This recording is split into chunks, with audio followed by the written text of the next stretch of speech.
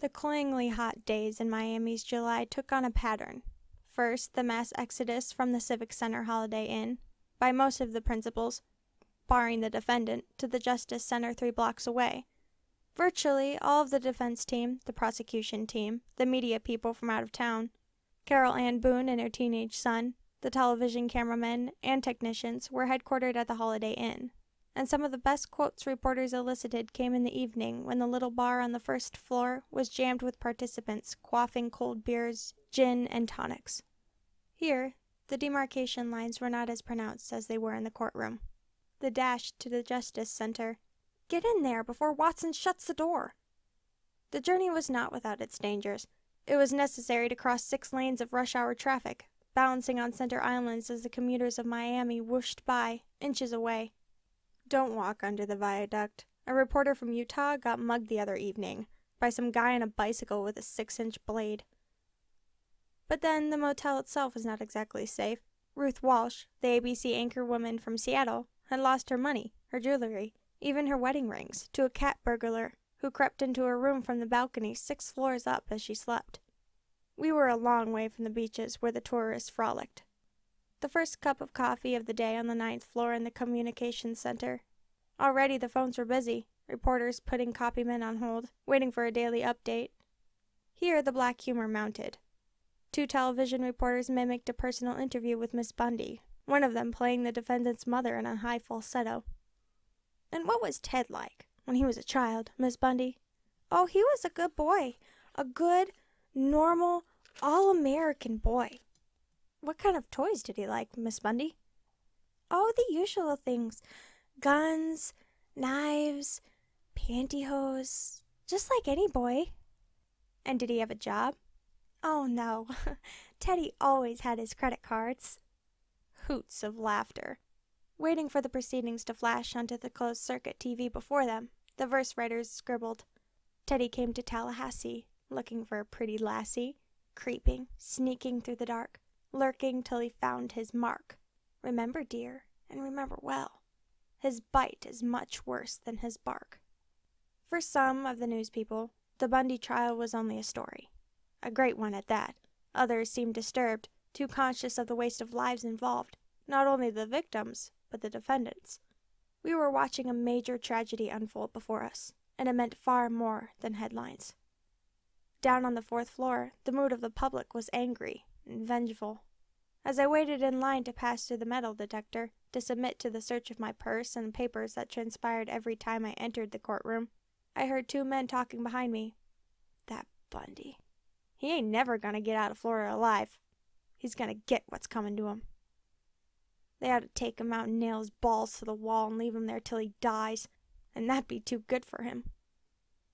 I half turned to look at them. 2 nice, grandfatherly-looking men. They echoed the feeling of the Florida public.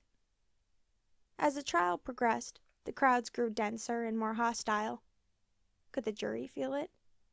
Had they some suppressed anger of their own? You couldn't tell by looking at them. Their faces, like all jury faces, were bland, listening.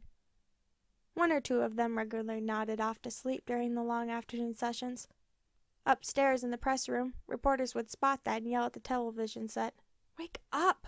Wake up! Hey, Bernest! Wake up! Floy, wake up!"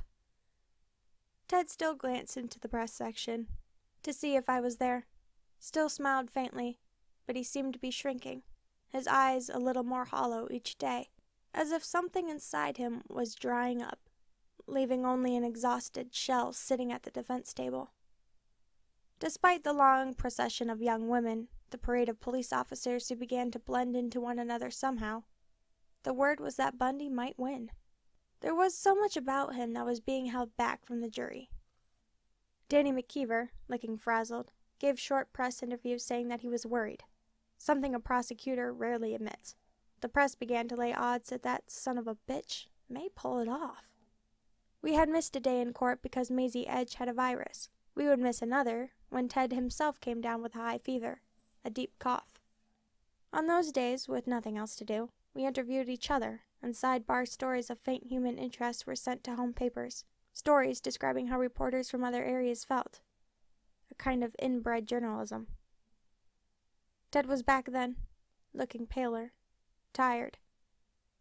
Robert Fulvord, manager of the Oak, testified about his first contact with Chris Hagen, of renting a room with a bunk bed, a table, chest of drawers, and a desk to him.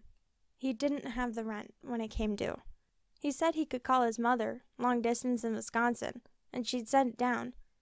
I heard him make a call, and it seemed like he was talking to someone, but he never showed up with the rent. When I checked his room a couple days later, he was gone. The jury knew that Bundy had come to and left Tallahassee, and they would not know whence or why. David Lee testified about his arrest of Bundy in Pensacola in the dark dawn of February 15th, told of how his prisoner had wanted to die. The next day, July 17th, Ted did not come to court. At 9 a.m. he was not in his place at the defense table. The gallery muttered. The press box wondered. Bundy was always in his seat, unmanacled, when court began. Now he was not. Something was wrong. The jury was kept sequestered as jailer Marty Kratz appeared. Kratz explained to Judge Cowart that there had been trouble with Ted in the jail. At about 1 a.m., Ted had thrown an orange between the bars of cell 406 and succeeded in smashing one of the lights installed outside to give him better illumination in that cell. Jailers had immediately moved him to cell 405 and searched his first cell. Hidden far back in that cell, they had found shards of broken glass from the splintered light bulb. What for? Suicide? Escape? When we went to get him for court this morning, Kratz continued, we couldn't get the key in the lock. He jammed some toilet paper in there. Reminded that he was due in court, Bundy had replied, I'll be there when I feel like it. Cowart did not take kindly to this information and sent Ted's lawyers off to plead with their client to get himself in court in a hurry. He also found Ted in contempt of court for the delayed tactics. At 9:30, Ted appeared. A Ted who was angry, arguing that his treatment in Dade County was not satisfactory to him. He again decried the lack of exercise, the withholding of files, the blocking of his access to the law library. His voice broke, on the verge of tears, as he talked to Cowart. There comes a time when the only thing I can do is passively resist. I have potential.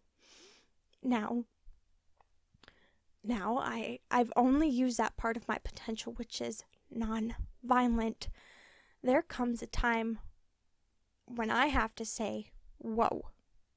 Whoa, Cowart answered. If you say whoa, I'm going to have to use spurs. Ted made a tactical error. He began to list the offenses against him, shaking his finger at Judge Cowart as he did so. Cowart took umbrage. Don't shake your finger at me, young man. Don't shake your finger at me. Bundy tilted his finger slightly towards the defense table. That's fine, Cowart said. You can shake it at Mr. Haggard. He probably deserves it better than you do. In the 3 weeks I've been here, I've been taken to the library 3 times. Yeah, and on at least 3 occasions you've just sat up there and talked to Sergeant Kratz. You never used the library itself. That's not true. The library, is a joke. But it's a better place to read than the interview room. There is no justification for the treatment I'm receiving. I am given a strip search after I see my attorney, and that is unconscionable. Now, this railroad train is running, but if I'm going to get off, I'll get off. If I need to demonstrate to this courtroom that they are influencing me and affecting me. Cowart spoke as if to a spoiled child. This court is going to proceed on schedule without your voluntary interruptions. We're not going to have it anymore. Now, I want you to discuss that with your counsel. I want you to know your rights, but I also want you to know that as forbearing as this court can be, it can also be that strong. I am willing to accept the consequences of my actions, Your Honor, and anything I do, I'm aware of what the court will do. Then we're together. Bless your heart. And I just hope you stay with us. If you don't, we'll miss you. Bundy ended it with bitter humor. and all these people won't pay their money to come see me." Tempers were raged for much of the day. When microanalyst Patricia Lasco testified that the 2 hairs found in the pantyhose mask at Dunwoody Street were from Mr. Bundy or from someone whose hair is exactly like his, Haggard grilled her unmercifully. The discussion of hair microanalysis became so esoteric that the judge appeared lost in the scientific terminology. Haggard badgered Miss Lasco until the judge warned him. When Haggard asked to examine Miss Lasco's notes, she hung on to them stubbornly. Haggard wrenched them away, and Larry Simpson walked over and began a tug-of-war with the defense attorney over the notebook. Judge Cowart chastised both attorneys and sent the jury out. Then he complimented the usually mild-mannered Simpson. "It's the first time I've seen you get your dander up." It was true. There had been little fire in cross-examination from either side. The state's case was coming to a close. Nita Neary had again raised her arm, this time in front of a jury, and pointed out Ted Bundy as the man she'd seen leaving the Chi Omega house just after the murders. The biggest gun of all, Dr. Richard Souveron, the dental odontologist, was about to begin. Souveron, a handsome, dapper man with a flair for the theatrical, seemed to enjoy his time before the jury. He held a pointer and indicated the teeth on the huge color photo of Ted Bundy's mouth, the photo which had been taken after the search warrant was served in the Leon County Jail more than a year earlier. The jury seemed fascinated. They had been confused, obviously, by the serology testimony on semen, and by the hair testimony, but they followed the dental testimony alertly. The tissue from Lisa Levy's buttock had been destroyed, for comparison purposes, through improper preservation. Only the bite mark, photographed to scale, was left. Would it be enough? These are the laterals, bicuspids, incisors. Souveron explained that each individual's teeth had particular characteristics: alignment, irregularities, chips, size, sharpness. That these characteristics make them one of a kind. Souveron had found Ted's teeth particularly unique. Dramatically, he tacked the enlarged picture of Lisa Levy's buttocks, bearing the purple rows of bite marks, on the display board in front of the jury. And then he placed a clear sheet on top of that, a sheet bearing an enlarged picture of the defendant's teeth. They line up exactly. Explaining the double bite, Souveron continued. The individual bit once, then turned sideways and bit a second time. The top teeth stayed in about the same position, but the lower teeth, biting harder, left 2 rings. The second bite made it even easier, Souveron said, to compare the teeth with the marks because he had twice as much to work with. "Doctor," Prosecutor Simpson began, "based upon your analysis and comparison of this particular bite mark, can you tell us within a reasonable degree of dental certainty whether or not the teeth represented in that photograph as being those of Theodore Robert Bundy and the teeth represented by the models that have been introduced as State's Exhibits number 85, 86, made the bite marks reflected on your exhibit as marked and admitted into evidence?" "Yes, sir." "And what is that opinion?" "They made the marks." It was the first time, the very first time, in all the years since 1974, that a piece of physical evidence had been linked absolutely between a victim and Ted Bundy. And the courtroom erupted. The defense, of course, wanted to show that dental certainty and forensic odontology is a primitive and not widely accepted science. Ed Harvey rose for the defense on cross-examination. He began, "Analyzing bite marks is part art and part science, isn't it?" "I think that's a fair statement." "And that really depends upon the experience and education of the examiner?" "Yes." "And your conclusions are really a matter of opinion. Is that correct?" "That is correct." "You've got a given set of teeth, or models, and a given area of skin, a thigh or calf. Is there any way to test whether those teeth will make the same marks over and over?" Souveron smiled. "Yes, because I did an experiment just like that. I took models and I went to the morgue and I pressed the models into the buttock area on different individuals and photographed them. Yes, they can be standardized, and yes, they do match. Harvey feigned incredulity. You said cadavers? Is that correct? I couldn't find any live volunteers. Harvey tried to find some areas of inconsistency, but his line of questioning failed. Souveron explained further, and the jury leaned forward to listen. If there's an area of inconsistency, out it goes. If there's a V'd-out central that wouldn't make this pattern, you'd say, well, we'll have to exclude that person, even though the arc size is the same. The cuspids are tucked down in between the laterals, and this type of thing.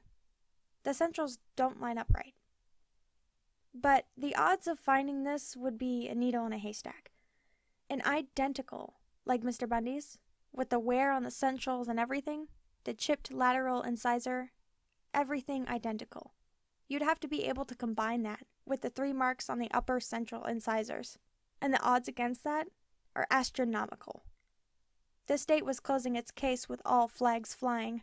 They called Dr. Lowell J. Levine, the chief consultant in forensic dentistry, to the New York City Medical Examiner. Levine testified that he believed Lisa Levy, or the person whose flesh appeared in the photograph he studied, had been passive when the bite marks were left on her body. There is very little evidence of motion or swirling you'd normally get as tissue moves in various directions, as teeth move on the skin. It almost looks more like an animal which has bitten and kind of grabs. These things were left slowly, and the person was not moving. They were passive when they were left. Can you give us an opinion as to the uniqueness of teeth?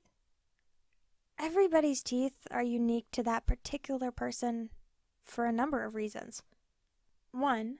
The shape of the teeth are unique, in addition to the juxtaposition, or the relationship, of each tooth to the other is unique. The twisting or tipping or bending also adds to that uniqueness. Present and missing teeth, and those are basically gross characteristics. We also have other types of individual characteristics, which are accidental characteristics, such as breaking. Mike Minerva, left behind in Tallahassee when Ted had grown disenchanted with him, was in the courtroom, apparently forgiven, to cross-examine Dr. Levine. When you say reasonable degree of dental certainty, you are speaking of some kind of probability. Is that right? A very high degree of probability. Yes, sir. Minerva was trying to make the new science suspect, to make it look simply probable and not absolute. But Levine would not buckle under. In my mind, it becomes a practical impossibility to come up with something with all the identical characteristics. Would you say that it is fair to say that odontology is a relatively newly recognized forensic science? No, I do not think that is fair at all. Historically, you have a case of Paul Revere doing identifications. You have testimony admitted to the bar in Massachusetts in the late 1800s on identification, and you can find citations for bite mark cases even in the legal justice system that go back 25 years. So what's new? The prosecution rested. Ted Bundy asked that Dr. Souveron be held in contempt of court for speaking out at the Orlando meeting prior to his trial on his case, and Cowart denied his request. In the empty courtroom, Ted studied the dental exhibits of his teeth and the picture of Lisa Levy's bite marks. I have no idea what his thoughts were. Things were not good in the defense camp. Robert Haggard had resigned, hinting that the defendant's insistence on questioning Ray Crew, the police officer who was in the death rooms on the night of January 14th and 15th, had been a mistake. The public defenders would not allow Ted to cross-examine witnesses anymore. On the first day of the defense, July 20th, Ted rose to address Judge Cowart. He was claiming that his attorneys were inadequate, the same attorneys that he'd praised highly to me in his pretrial phone call. He blamed Mike Minerva for dropping out of the case without warning, the man he now said had the most experienced courtroom presence in the case. He didn't mention that he himself had asked Minerva to leave. I did not have any choice in the selection of Bob Haggard to represent me here in Miami. In toto, I have not been asked at any time my opinion about who should be representing me within the public defender's office. In fact, Ted did not like his whole defense team. I think it's also important to note that there are certain problems of communication between myself and my attorneys which have reduced my defense. The defense which is not my defense or sanctioned by me, nor one which I can say I agree with. Ted complained that his lawyers ignored his input into the case, would not let him make decisions, and were stubbornly refusing him the right to cross-examine witnesses before the jury. Cowart was aghast. I don't know of any case I've seen or experienced where an individual who is indignant has received the quality and quantity of counsel you have. There have been 5 separate counsel here representing you. It's unheard of. Who's minding the store for the public defender? I can't tell you. And what's happening to all those other indignants they represent? I can't tell you. This court has watched with a great deal of carefulness that before witnesses were tendered, you are questioned, and this record will show hundreds of just a moment pleases, where they go by and confer with you. I have never seen anything like it in the history of any case I have ever tried, or in 27 years at the bar have I ever seen anything exactly like what has happened in the defense of this case. But Ted was adamant. Once again, he wanted to take over his own defense. Cowart said he would agree, but warned Ted that a lawyer who represents himself has a fool for a client. Ted responded, "I've always taken that particular axiom like someone who works on his own car has a fool for a mechanic. It all depends on how much you want to do by yourself." It was an old, tired story. Cowart suggested that Ted's question was one of submission of counsel. "Imposition," Ted countered. "No, it's submission, and this court has addressed that. If they don't do every little, single, solitary thing that you want them to do, they're incompetent. And bless your heart if they do, I'm gonna fire them." It is likely that Ted wanted to be sure the record showed that he had not had his attorney of choice. Millard Farmer's name wasn't mentioned, but the implication was clear. Once again, Ted was at the helm, and his attorneys were only advisers. Still, for the moment, Ed Harvey would question the defense witnesses. Harvey said, out of the hearing of the jury, a jury which did not seem to realize the defense team was in shambles, that he wanted out too.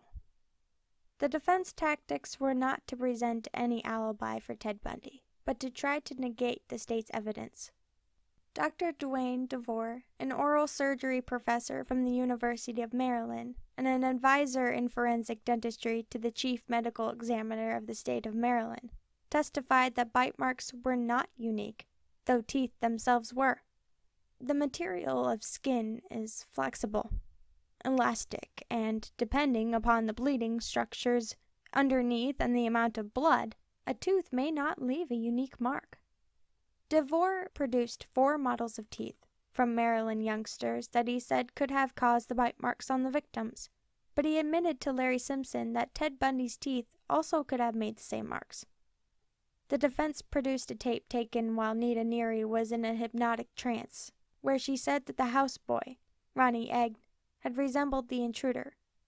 Egg was brought into the courtroom and stood beside Ted. The jury looked on and, of course, said nothing. Serologist Michael J. Grubb of the Institute of Forensic Scientists in Oakland testified that the semen left on Cheryl Thomas's sheets could not have been deposited by Bundy, again in a long, highly technical discourse that seemed to confuse the jury.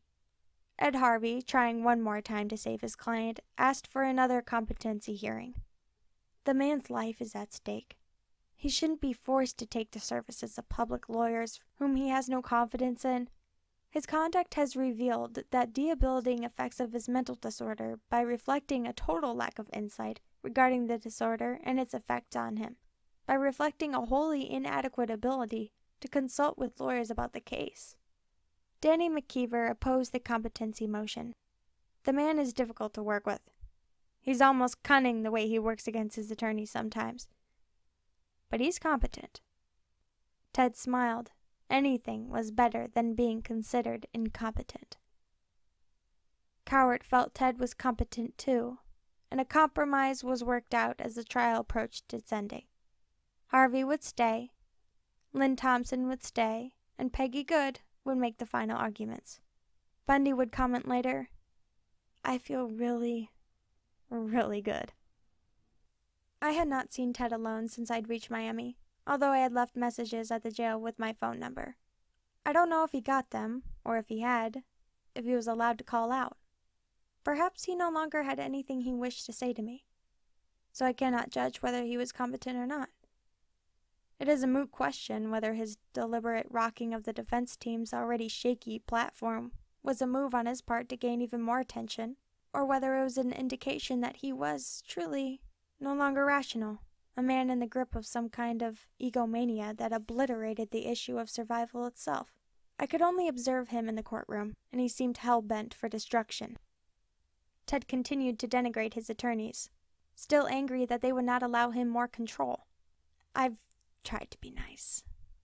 We're speaking more to a problem attorneys having in giving up power.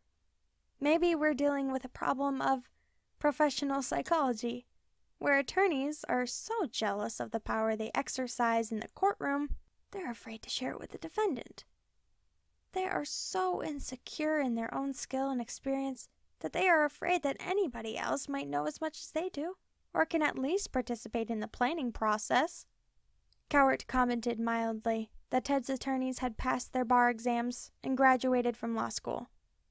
I can't conceive of submitting myself, or I'm sure you wouldn't submit yourself to, brain surgery by somebody who had only a year and a half of medical school. In actuality, of course, Ted's defense attorneys were not that experienced. Cowart had helped them often in phrasing questions, and much of their cross-examination was tedious, uninspired, and headed nowhere. But then Simpson and McKeever, for the state, did not rival Melvin Belly or F. Lee Bailey. The Bundy trial had been marked throughout with mediocrity. Only the judge himself was a thoroughbred. However, if Ted could have worked with his attorneys instead of trying to tear them apart, he might have had an adequate defense. They had succeeded in barring the fantasy tape, the Utah pantyhose mask, his former record, his escape. Despite any faltering on their parts, they might well have saved him if he had allowed it. Moving into final arguments, the press was still wagering even odds on the outcome of the trial. And yet, there seemed to be something happening. Something that couldn't be stopped. Ted had spoken of this railroad train running, and it struck a chord buried deep in the recesses of my memory. The outcome of the trial would not necessarily be the wrong verdict. That verdict was something that none of us had control over any longer. The truth had been lost somewhere among the games, the rituals, the motions, the petty arguments and the rational arguments, the quotes for the press, the notations for the record. In all human endeavors that deal with what is unthinkable, too terrible to be dealt with squarely, we turn to what is familiar and regimented. Funerals, wakes, and even wars. Now, in this trial, we had gone beyond our empathy with the pain of the victims, our niggling realization that the defendant was a fragmented personality. He knew the rules, he even knew a great deal about law, but he did not seem to be cognizant of what was about to happen to him. He seemed to consider himself irrefragable, and what was about to happen to him was vital for the good of society. I could not refute that. It had to be, but it seemed hollow, that none of us understood that his ego, our egos, the rituals of the courtroom itself, the jokes and the nervous laughter, were veiling the gut reactions that we should all be facing. We were all on this railroad train running. I looked at the jury and I knew. Never mind the odds. My God, They are going to kill Ted.